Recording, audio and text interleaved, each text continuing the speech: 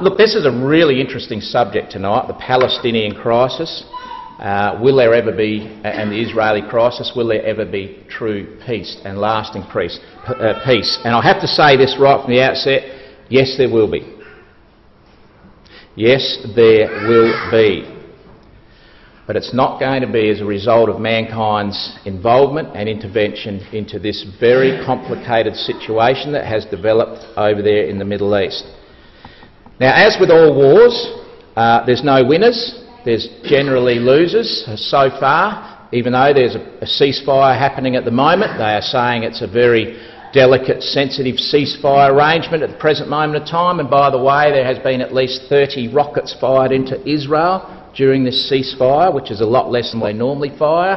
But that's classified still as a ceasefire by Israel. But so far it's cost Israel $2.6 billion for a 50-day war that they had with Gaza. And of course, countless lives lost in Gaza and a lot less, of course, in Israel. Do we take sides as Christadelphians? No, we don't. Do we feel sorry for the innocent victims on both sides? Absolutely. Make no mistake about it, we're not here to wave the Israeli flag and say they're better than every other nation on the planet, therefore they deserve to win and so on and so forth. We're not here to do that. But we are here to see what the Bible says about such a conflict.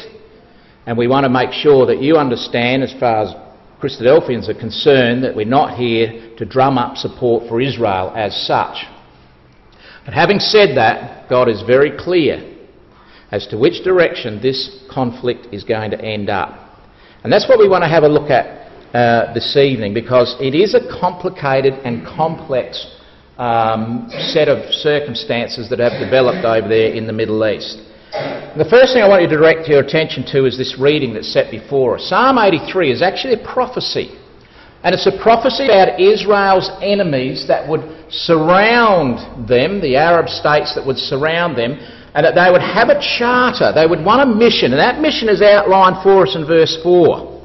This is the mission, and by the way, all the nations that Ross had to read, sorry about that Ross, some of those names there, but all those nations, all those countries that Ross read for us in Psalm 83 are the immediate countries surrounding Israel. It's their ancient names, but you can have a look at them and you can see exactly we're talking of the Arab nations around Israel.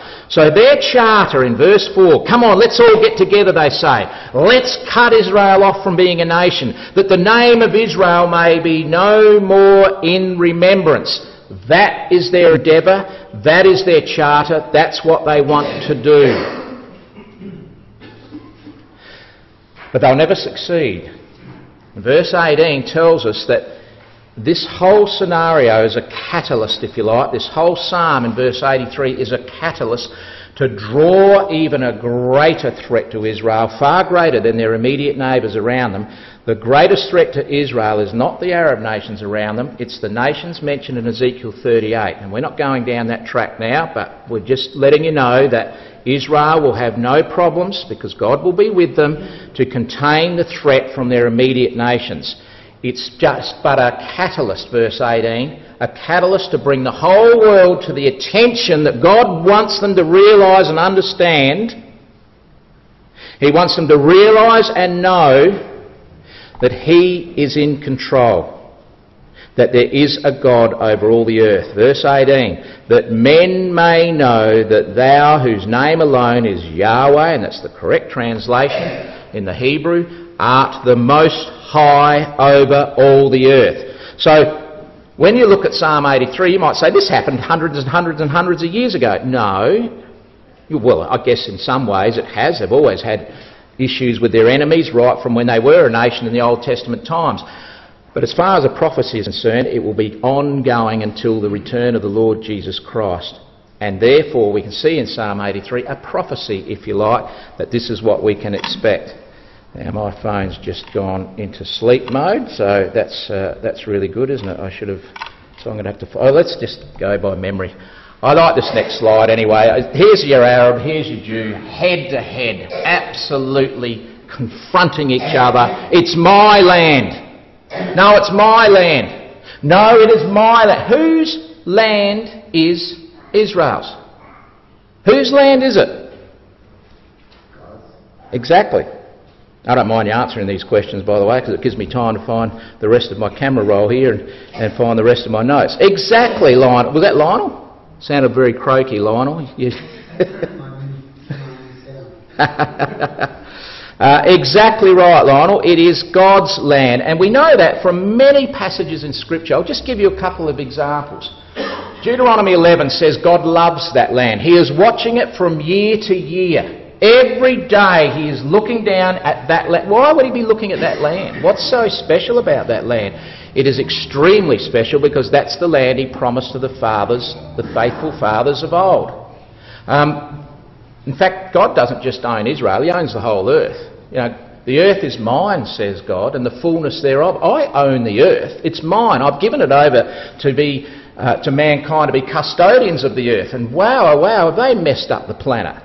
We've really messed this planet up. The problems in the Middle East are man's problems. They are really difficult problems to resolve and to solve. But it's God's land, and he says, I have given it to Israel. They've crossed over the Jordan to enter and take possession of the land that I'm giving you. It's my land, but I'm giving it to you as custodians. That's what God is saying. So when we get to this complex situation that we have here in Psalm 83 and in the world today, that it's spoken about, these terrible situations that has arisen between particularly Gaza, the innocent people, 1.2 million people in that particular area, fighting with the Israelis to try to obliterate Israel. We have extremists on both sides. And there on the left you can see the Israelis out there with his sign saying until all of Gaza is destroyed, then the job's not done. He would be classified as an extremist. He just wants Israel to go in there, and by the way, they do have the power and might to do this. They have the power and the might to go in there and they could reduce Gaza and completely wipe out the whole place within 24 hours. They have the power to do that, just in air power alone. And on the other side, of course, you've got the Hamas, which is the ruling body, if you like, of the Palestinians in Gaza, who are saying, well, we're not going to give up. We're not giving up the fight. We're going to continue on until we've done our bit to destroy all of Israel. Well, that's not going to happen according to Psalm 83 and many other passages. It's just not going to happen. So the point we want to make is, yes, there are extremists on both sides and there are casualties on both sides. And your heart goes out to those terrible images that we saw of innocent civilians in Gaza that have been killed. Many of them forced to stay in their homes, in their schools, in their hospitals, where the Hamas are basing their rockets, where they shoot their rockets from. You know, Israel is the only country in the world, when they fight a war, they do two preliminary things before they take out a target. They're the only country in the world to do this. The first thing they do is they drop leaflets on the area. So leaflets come fluttering down, and I'm talking thousands, tens and tens of thousands of leaflets come fluttering down into the area they're going to bomb, which says, you've got 15 minutes to get out of your home. If you don't get out of your home, we're going to bomb it. But they don't stop there. They then send what's called a dummy bomb. It's a loud burst of sound. They drop a bomb onto the area that doesn't do any damage. It just shatters windows and creates a terrible, terrible loud sound. And that's the 5-minute warning. So they've given them 15 minutes, they've given them 5 minutes, and then they go in and level that area. They're the only army, navy, Israeli defence forces, they're only defence forces in the world that give 2 warnings before they're going to bomb an area. And yet the world comes down very heavily on them and says it's inappropriate, the behaviour that you're taking on Gaza. And we'll see in a moment that whilst it might seem one-sided, it's not Israel's making. They did not ask for this at all. And so what are we getting? We're getting the world opinion against Israel as a result of this whole scenario. So now they're trying to equate what is happening in Gaza to what has happened in South Africa for all those years, the apartheid situation. So they say on one side you've got the Wailing Wall, the apartheid wall, the border wall with Egypt, and the biggest one, the wall of shame by the international media or the international community by turning their back on Gaza and turning their back on the whole situation. The reality is that Gaza was promised hundreds and hundreds of billions of dollars by the international community to rebuild their city, to offer it as the Mecca of the Mediterranean, like the Riviera of the Mediterranean, to attract tourism, to build an international airport, to become the new oasis of the Mediterranean. They've got some of the best beaches that will rival even north of Tel Aviv. The best beaches in the world are right there, smack bang outside Gaza. They were offered hundreds of billions of dollars to rebuild their whole city, to put international airport to attract tourists, if they would but just stop their hatred for Israel. Hamas wouldn't have a bar of it. And unfortunately they rule the majority of the people, so the world, of course, is now seeing these images, and they're blaming Israel. They're saying it's all South African apartheid all over again. They're painting Benjamin Netanyahu up as 1 minute saying he wants peace and he's bombing Gaza. On the other hand, he's building these settlements on the West Bank area, which is causing concerns for the Palestinians on that side of Israel. So you see, it's an ongoing battle as far as Israel is concerned. John Kerry goes over there, the Secretary of State, equivalent to our Foreign Minister, and he thinks he's going to have an input into this. So he gets down there. He actually made quite a mess of things. Benjamin Netanyahu couldn't wait to get him out of the country. He was saying, why don't you meet halfway on a lot of these issues? Well, the only halfway issue here is that Hamas says death to all Jews. You want to meet halfway on that? I mean, this is the problem Israel are faced with. They are really faced with this battle, uphill battle, and it is very complicated. It's very simple in understanding it, but it's very complicated to try and see the outcome of it. So how do we ever get from Palestine to Israel? Well, there's 4 main stages in which we got from the land of Palestine to the land of Israel today. Let's just go back to the first stage in 1946. This is prior to Israel becoming a nation. In 1946 there were smatterings of Jews in the land of Palestine. That's the white areas you see there on the map. They enjoyed an amazing, wonderful peace with all of their Arab neighbours. They got on famously well. There was not an issue.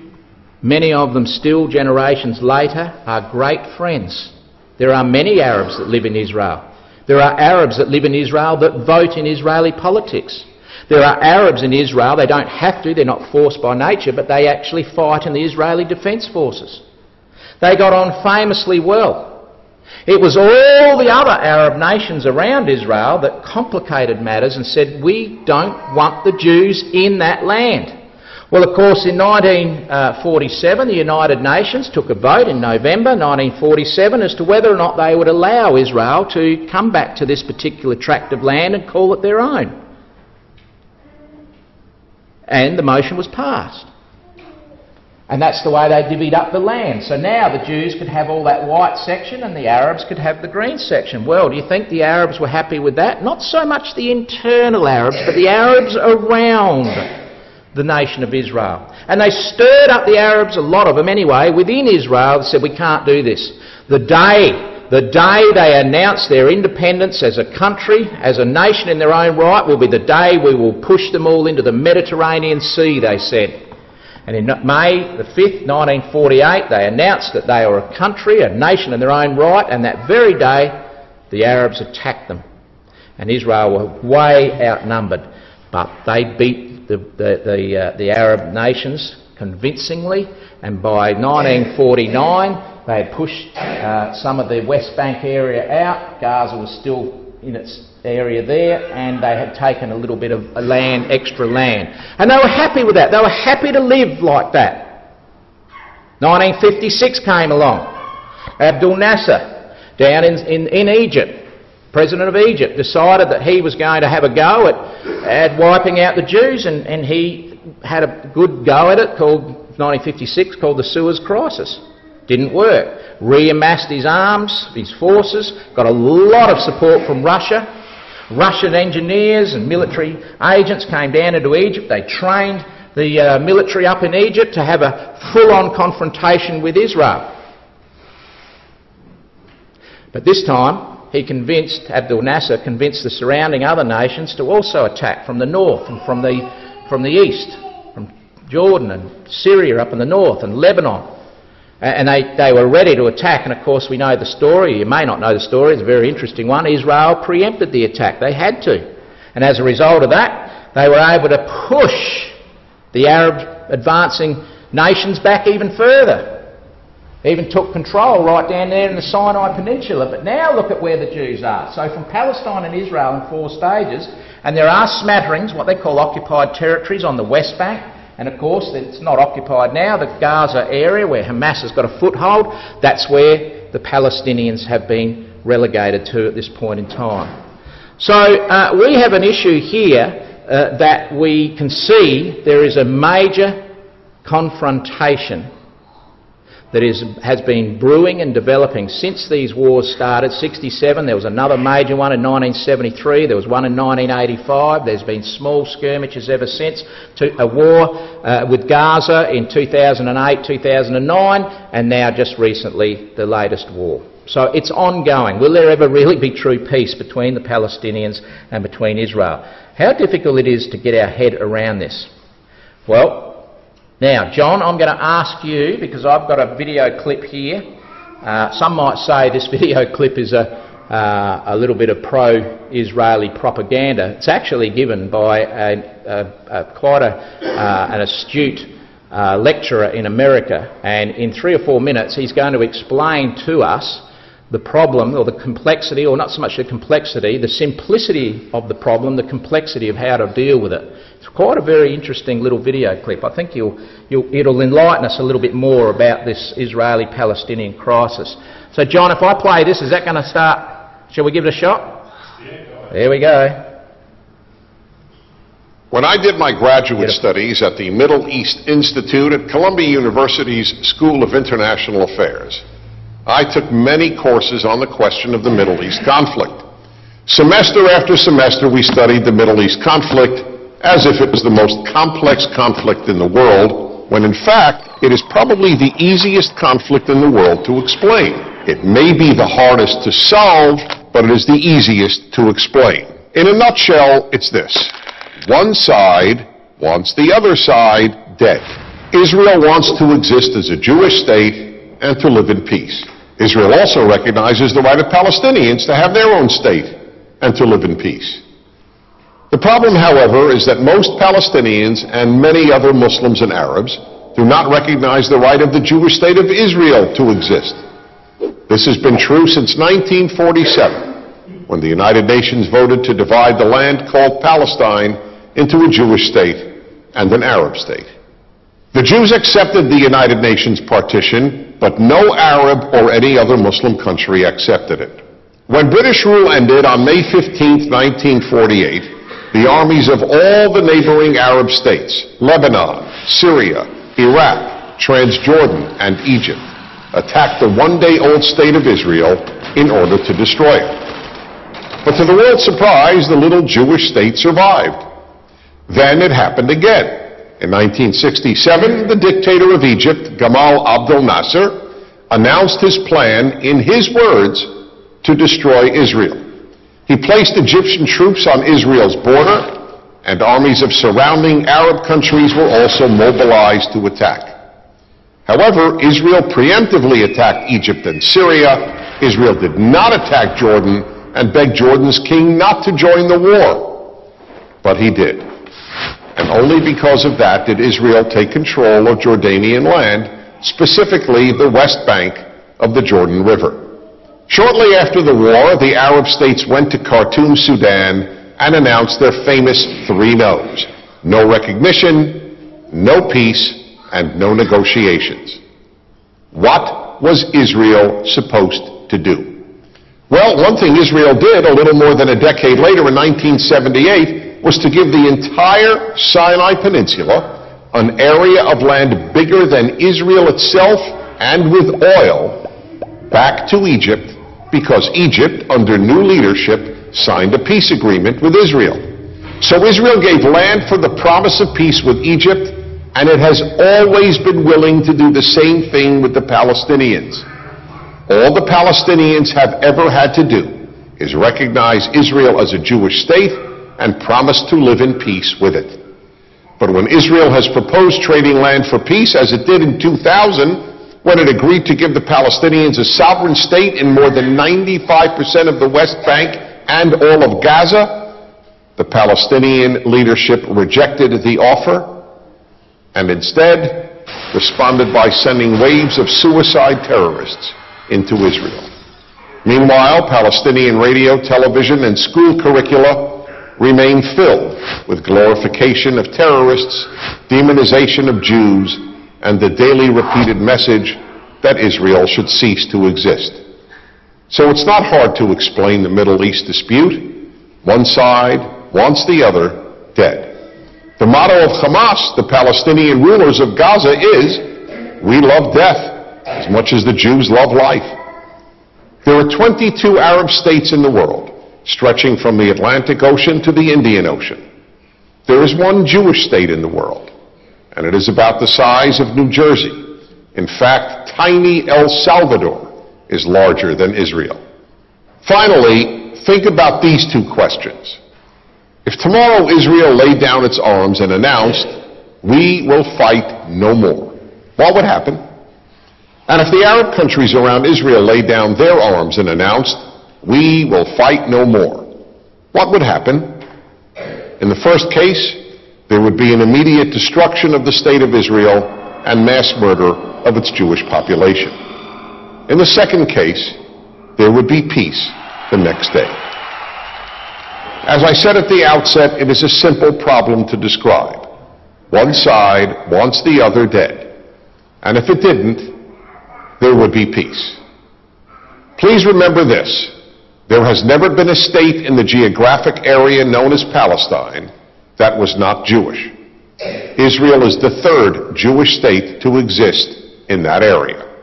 There was never an Arab state, never a Palestinian state, never a Muslim or any other state. That's the issue. Why can't the one Jewish state the size of El Salvador be allowed to exist? That is the Middle East problem. I'm Dennis Prager. I think he does a pretty good job of summing it up, and I find that whole scenario there of his statements extremely good. Some might say it is a bit of propaganda. I think it's very sensible, makes a lot of sense to me. One side wants the other side dead. In fact, I really quite thought his statement about, towards the end there, that if all Palestinians and surrounding Arab nations lay down their weapons, there would be peace in the Middle East. And Israel's promised that.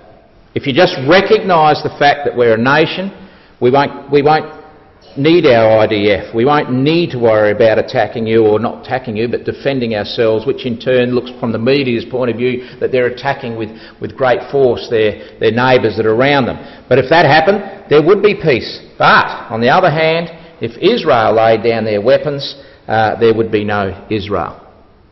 And that in itself is quite interesting, because this is giving us, in a nutshell, as that presenter just said, the real complexity of this particular problem. Because the hatred that is so ingrained in the Palestinians, because they really think they've been hard done by, and they've been pushed and goaded by the Hamas leadership, is so great that unfortunately the hatred is building and building and building. How do you think the Palestinians in Gaza, how do you think they are feeling after the latest round of bombings that they have just endured? Do you think they're going to say, "You know what, I think the Jews deserve to now be in existence. I'm not that fussed about continuing on this war. I think they're not too bad a people." The hatred has only been elevated to another notch higher. So it's going around in circles, and that hatred is building up, and there just doesn't seem to be any resolution whatsoever. So here's a question. When did this problem begin between the Jews and the Palestinians? Does it go back to 1967, you reckon, Liam? Do you reckon it goes back even earlier than that? Who wants to tell me when you reckon it started? 1948? Any ideas? When do you reckon? How old's the problem? There we go. We have a very learned gentleman down the back there by the name of Brian Bennett that tells us it actually started with two very faithful people of the Bible called Abraham and Sarah. It started with those two. Now, for those that aren't aware who Abraham and Sarah were, they are the father. Abraham is the father of both the Arabs and the Jews. God promised Abraham and Sarah that they would have a seed, and that seed would be great, and God would work through that seed to bring about his plan and purpose with this earth. That was a promise given to Abraham. It was given to Sarah as well. The problem was they were quite aged. Sarah was beyond childbearing age, and so she would sit there night after night after night saying, I can't have a baby, I'm never going to be able to have a baby.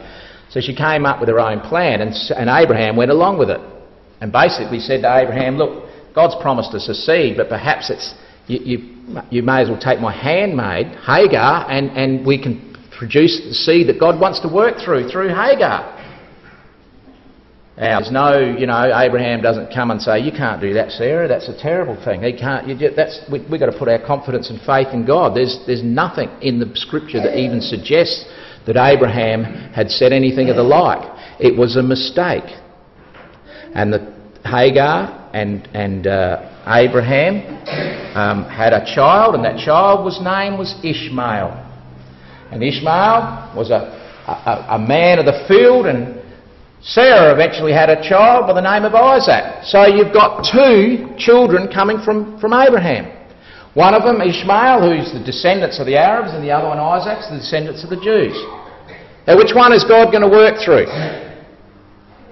He's going to work through Isaac because he promised to take care of that situation. Abraham and Sarah made a mistake, and they decided, we'll help you, God. We'll help you fulfil your plan and purpose. It was a mistake, and it's been a mistake ever since. Now, did God cast Ishmael off and say, I'll destroy you right from the word go? No, he doesn't. He actually, when I say blessed Israel, he said Ishmael would become a great nation, a great peoples. But he also said this about the descendants of Ishmael, and this is most interesting. He said this about the descendants of Israel, that they would become, he says, like a wild man, a wild ass, a donkey, in the sense that you can't be tamed. Your hand will be against everyone's, and everyone's hand will be against him, and he will live in hostility towards his brothers. Goodness me, if that is not an extraordinary, accurate prophecy concerning the Arab race, I don't know what is. Right from their time and their conception, Ishmael fought with Isaac. Right from that moment, the descendants of Ishmael fought with the descendants of Isaac. And right up until today, the Arabs are not only fighting against Israel, they're fighting against each other. Their hand would be hostile towards his own brothers, said God way back in Genesis. And you only got to have a look. And this is just the main, the different sects that are within the Arab race. You've got the Hamas versus Fatah versus Hezbollah versus ISIS versus Sunnis versus Shia versus Muslim Brotherhood. And you can break each one of those down into another subculture, and they're all fighting each other. They can't get on with each other until there's a common enemy. And guess who that common enemy is? The whole lot of them are quite happy to forget their differences and unite to destroy Israel. They all hate Israel. And God said, that'll be the case. Psalm 83, you're going to take as your charter verse 4. Come, let us cut them off as being a nation. Let's destroy them, that no one will ever remember them again. You want to know something? Psalm 83 verse 4 is pretty well the exact charter for Hamas. There's their charter. This is their charter. This is what they have written, as it were, in their constitution as to what their organisation is all about. Our struggle against the Jews is very great and very serious, and we will eventually create an Islamic state of Palestine after we have obliterated Israel. That's Hamas's charter, Psalm 83 verse 4. That's what they want to do. Will they succeed? Absolutely not. They cannot succeed, and God won't let them let that happen whatsoever. And there's a reason why. So if God, or Israel, is God's land, who has he given it to as custodians? Abraham had 2 children. Ishmael, Isaac. Why can't it be Ishmael's descendants' lands? Who did God work through to give that land, as far as being custodians of that land is concerned? Who did he work through? Ishmael or Isaac? Well, the Bible is very, very clear as to who he worked through. And he worked through, of course, the descendants of Isaac. So he said to Abraham, first of all, lift up your eyes, Abraham, look to the place where you are. And he was overlooking the land of Israel at the time when these words were said to him. Look north, south, east and west. All that land that you see, I'm going to give it to you and to your offspring forever. Now, at that point, we could say, well, hang on a second. Ishmael was his offspring. Yes, that's right. But then who does God choose to ratify that promise? He goes to Isaac and he says, sojourn in this land, Isaac, and I will be with you and will bless you, and for to you and to your offspring I will give all these lands. Ishmael's nowhere in this particular promise. He's not seen in this promise at all. And then Isaac's son is Jacob.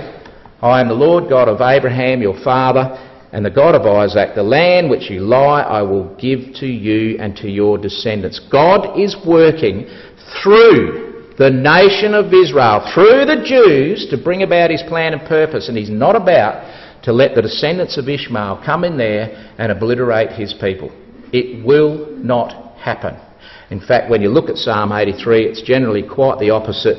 Israel can quite well cope with the pressures of their immediate nations without any problem whatsoever. I like this little poster I happened to see. You know, what's another word for stability? The other word for stability as far as the Middle East is concerned is Israel. They're the only stable nation in that whole region. Some of you may not be able to read that at the back, but it's a little bit old. But now it's 66 years of Israeli independence, 66 years of fair, peaceful, democratic elections, and 18 governments without one single coup. And every other surrounding nation that has descended basically from Ishmael have had many uprisings, have had many coups. There's no fair democratic processes in many occasions, but there is nothing but absolute chaos. God has planted his people in the Middle East to be a stable country. Ye are my witnesses, says God, that I exist. All the other nations around about are in absolute chaos. Have a look at the mess that they're in. Have a look. Have a look at the situation that has happened as a result of this Arab Spring. You know, the West thought the Arab Spring was going to be absolutely marvellous. This is it. This is the pathway to true democracy in the Middle East. At long last, the people are going to rise up and they're going to take control of the situation, and we're going to see a far better Middle Eastern system. Nothing could have been further from the truth. Started, of course, right across on the western side of Africa in places like Morocco, and then it came across into Libya or Algeria, then it came into Libya, then look at what happened in Egypt. We've still got your problems down in Sudan and Ethiopia. Then, of course, up there, Lebanon's always had their crisis, problems in all sorts of crises they've had to face. Syria, wow, what an absolute bloodbath it is there. Iraq's an absolute mess. There's nothing but a void there, so guess who takes over? The minority groups have taken a stranglehold and they've formed their own IS, Islamic State Brotherhood, if you like, and they are causing no end of concern for the whole world. Just announced 5 o'clock today on Australian news, we're sending 600 troops, ground troops, over to Iraq to fight. No more of the air war, it's going to be troops. We're going to send troops in again to try and take on ISIS. 600 troops, what's that going to do? It's a drop in the bucket. But we've got to be seen to be making a stand against this Arab Spring that was going to be the greatest thing that the Middle East could experience. It's nothing but a mess. It is terrible. And when you look at Israel, the only stable country in that whole region, have a look at Israel versus the Arab lands. Israel is bordered by 22 hostile Arab nations, 640 times bigger than Israel. 65 times her population. Jewish population worldwide is 13 million. Muslim population worldwide is 2.1 billion. Wow. What a mess. What an absolute mess we have in the Middle East. It is absolutely dreadful. But God has said, you are my witnesses that I exist. I'm demonstrating to the world, through you, Israel, you might be as small as El Salvador. Let's put it in context with Australia. It fits 367 times into Australia, Israel does. 367 times. That little country plonked there in the centre of the earth. All eyes are on it. The world is focused upon it because God says, yep, I've put them there and I want the rest of the world to scratch their head and think, what is going on here? I want them to ultimately realise that I do exist. And that's the whole plan and purpose of God. Behold, I am with you, he says, to save you, Israel. I might make all a full end of the nations around you, but I'm not going to make a full end of you. Don't be afraid, my servant Jacob. I am with you. Why is God doing this for Israel, to Israel? Why is he with them? Very important quotation. Ezekiel 36. I'm doing this, he says, for your sake, Israel. I'm doing this for your sake, Israel, but I'm not doing this, for your sake, Israel, but I'm doing it for my holy name's sake, which you have profaned amongst the nations. Now that gives us a clue where we can quite clearly say, without a shadow of a doubt, that Israel is no better than any of the other nations around them, and in many cases God believes they're worse. You think about it. Right from their inception as a nation, they continually turned their back on God, but God persevered with them. Right through their history of the Bible, they often just worshipped the most abhorrent idols that you could think of, but God stayed with them. Right up until the birth of the Lord Jesus Christ, their own Messiah, they still turned their back on God, and then they grabbed the Messiah, they grabbed the Son of God and they nailed him to a cross. They killed God's Son. God continued to stay with them. Yes, they were punished. Yes, they were dispersed in all corners of the earth by the Romans in AD 70. But God said, you know what, I've made promises. I'm not doing this for your sakes, Israel. I'm doing it for my holy name's sake. That is a reference to the fact that he's made promises and he's put his name to those promises. And those promises that he's kept, he will continue to keep. Unlike the promises made by many of the politicians, God's not like them. God keeps his promises. Keep this in mind, he says. Keep in mind that the Lord your God is the only God. He is the faithful God who keeps his promises. And he has promised that he will ultimately save Israel. And even if they are, in some cases, worse than the other nations, he will continue to be with them. These two here are not the best of friends, are they? Obama, Netanyahu, both leaders of their own countries. They've had their moments. There's only two people that have really, truly been able to stand up to President Obama. That man there is one of them. He has stood up, a man in charge of 7 million people, population a little bit bigger than New South Wales. Imagine the New South Wales Premier, I don't even know who it is, but standing up to Obama and putting him in his place. 7 million people, that's all he's in charge of, and he was able to put Obama in his place when it comes to matters of Middle Eastern policy, and particularly Israeli policy. And the only other man that can stand up to President Obama is who? Vladimir Putin.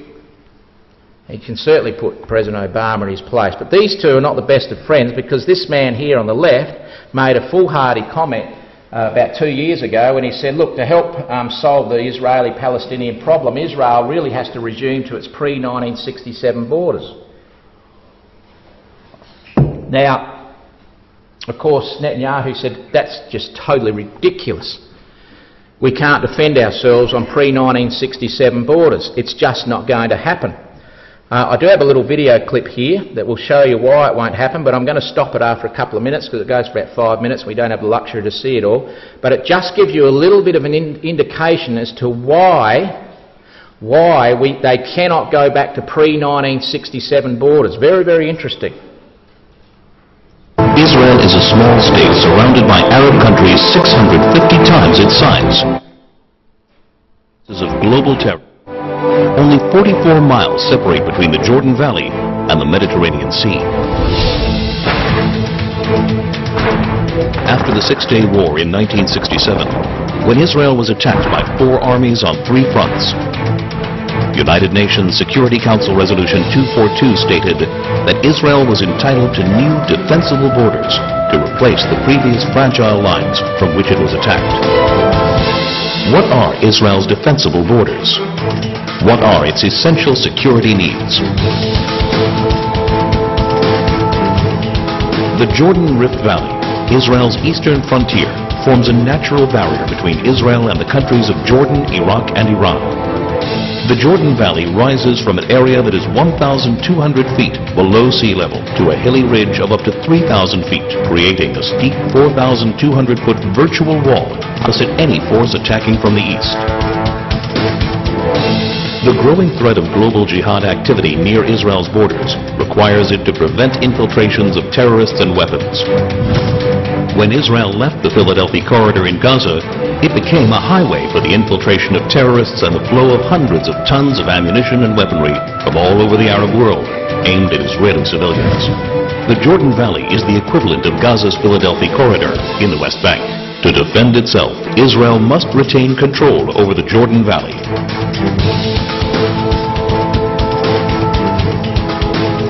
This is Israel's mountain ridge, rising up to 3,000 feet.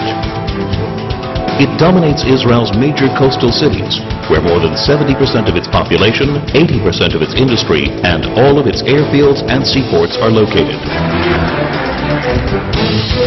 Missiles launched from the Judean hills pose an immediate threat to Jerusalem, Israel's capital. Israel's only international airport, Ben Gurion, would be in the range of even primitive rockets, while all planes taking off and landing would be threatened by shoulder-launched anti-aircraft missiles. More advanced weaponry would be able to hit virtually any point in Israel.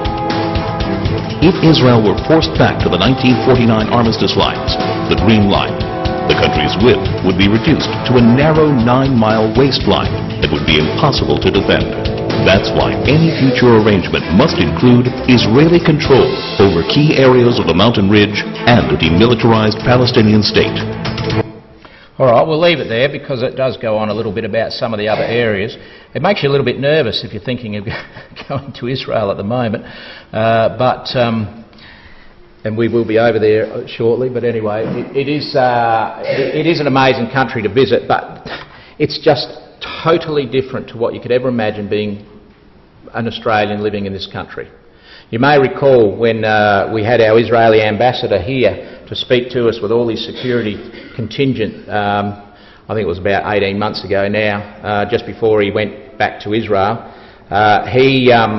He made a comment about life in Israel being very different to life here in Australia. And he said, didn't he, and it was really one of those moments where even on this carpet you could hear a pin drop, and we had an absolutely packed hall.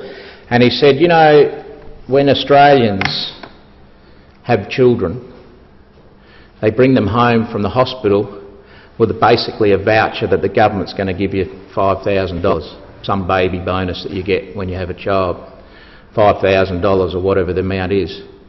He said, when my children were born in Israel, he said the government gave us little gas masks to fit over their face. So in the event of a terror strike, particularly of some sort of a bomb that would have these dangerous elements to them, that we'd have to put the little gas mask over our babies' faces so they would survive. And it just gave us a total insight of what life is like to live in Israel. Is it any wonder that they're going to go absolutely hammer and tong, if I can use those terms, to defend themselves against these insidious and ongoing conflicts and resolves by the Arabs to basically run them out of town? Who's going to resolve this issue? Who is going to resolve this ongoing conflict? And it is going to be ongoing. We haven't seen the last of it. It's probably going to build up to even a worse crisis amongst the immediate nations.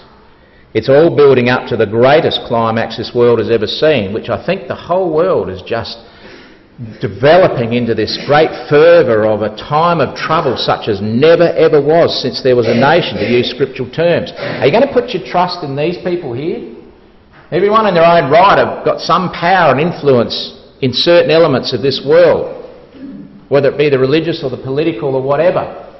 They are reasonably well-known, influential characters. The Bible says, and God tells us, don't put your trust in these people. He says, don't trust influential people, mortals who cannot really help you. They're not going to solve the issue. When they breathe their last breath, they return to the ground. On that day, all their plans come to an end. Some of them may have some good motives. I'm sure they'd love to have peace in the Middle East. But they will never, ever, ever be able to achieve their plans. Why is that? What is it about mankind that they can't seem to get it right? Jeremiah tells us, O Lord, I know that the way of man is not in himself. It is not in man that walketh to direct his steps. Why is that? Because he says, the heart of man is deceitful above all things. Who can know it? And of course God knows it, and he knows exactly, only all too well, that the only person that doesn't fall into that category there, who doesn't have a deceitful heart, who is not biased towards sin, especially now he's perfect, is only one person on this planet that ever could lay claim to being a perfect man, and that's the Lord Jesus Christ. And it's he who will return to this earth, and he will establish this planet, and including the resolution of the crisis between Israel and Gaza. He will establish God's kingdom in the place of man's kingdom.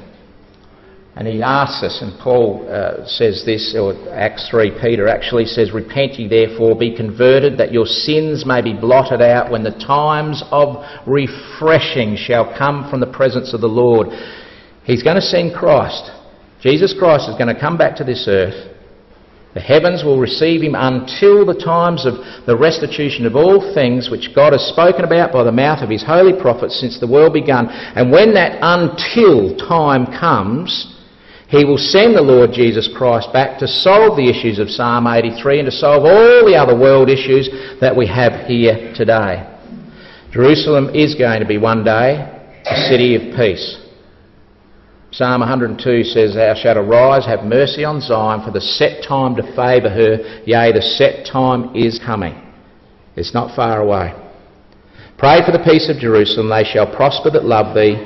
Peace be within thy walls and prosperity within thy palaces. You know what Jerusalem means? It means city of peace.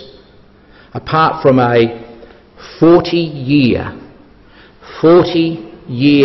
time span in the history of Jerusalem at the time of Solomon, apart from that small 40-year period when they did indeed experience peace, Jerusalem has been anything but a city of peace. It's been a city of war and bloodshed and turmoil, and continues to be even today. And the whole land is embroiled in this ongoing conflict with its neighbours, simply because it's not in man that walks to direct his steps. I'm going to leave you with, and some of you will remember this, I found it quite moving. It only goes for a couple of minutes, but it's really quite interesting. You might remember the first Israeli speaker we ever had here was Dor Shapira from the Israeli embassy, and that was in 2006. Can you believe that? It's 8 years ago.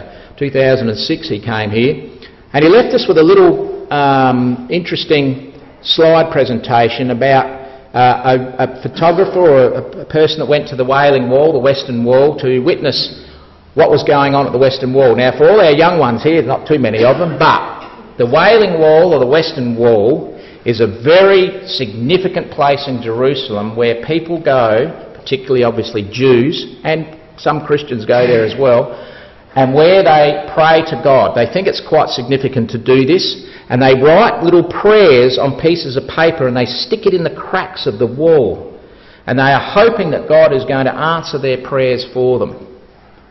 And it's an ongoing event. It's been going on, especially probably for a multitude of years, but particularly since Israel took control of Jerusalem in 1967, and it's a very, very significant place. Anyway, this photographer went down there, or he had his camera with him.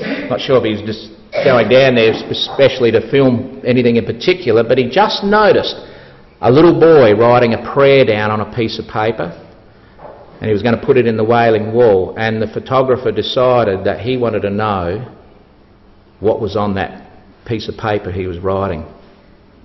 So he asked his dad, is it all right if I just take some photos? And his dad said, that's fine. So I'll leave you with this because I think it's quite moving and quite good, and it's going to be the answer to this little boy's prayer that he writes on this piece of paper is going to be a reality.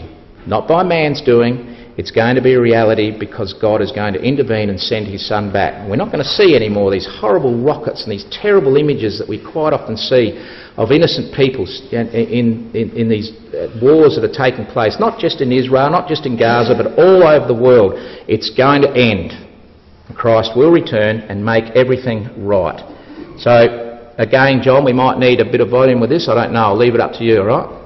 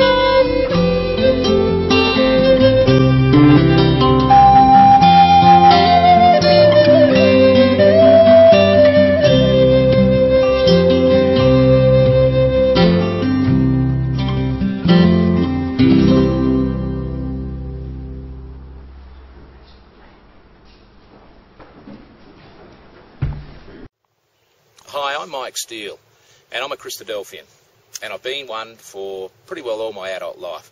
You're probably wanting to know, what does the word Christadelphian mean? It simply means brethren of Christ, and we believe that if you want to be a true follower of Christ, you really need to know what this book, the Holy Bible, really does teach. And we would love to have the opportunity to show you what the Christadelphians believe and how it is based on this Bible. We get very excited about the Bible because it foretells the future in such accurate detail, particularly Bible prophecy. And we believe the return of the Lord Jesus Christ is very soon to happen on the face of this earth, particularly when you look at the prophecies regarding the nation of Israel and Russia and Europe and other nations. You'll be fascinated to know what this Bible really does teach about what is going on in our earth today. We would encourage you to have a look at this website that we've put together for you. It shows you all about the Christadelphians, what we believe, and also what this Bible really does teach. Christadelphians are what we call a lay movement. That is, nobody gets paid anything. So we're not on a recruitment drive whatsoever to get more Christadelphians. We simply want you to understand what this book really does teach and have the opportunity to search out the matter for yourself. So enjoy our website. It talks all about the Bible. It talks about our beliefs, and it even has some of the seminars that we do quite often in our halls. So enjoy it, and if you need to contact us at any time, please do so through the website, and we would be only too pleased to be able to talk to you further about these important matters. Thank you very much.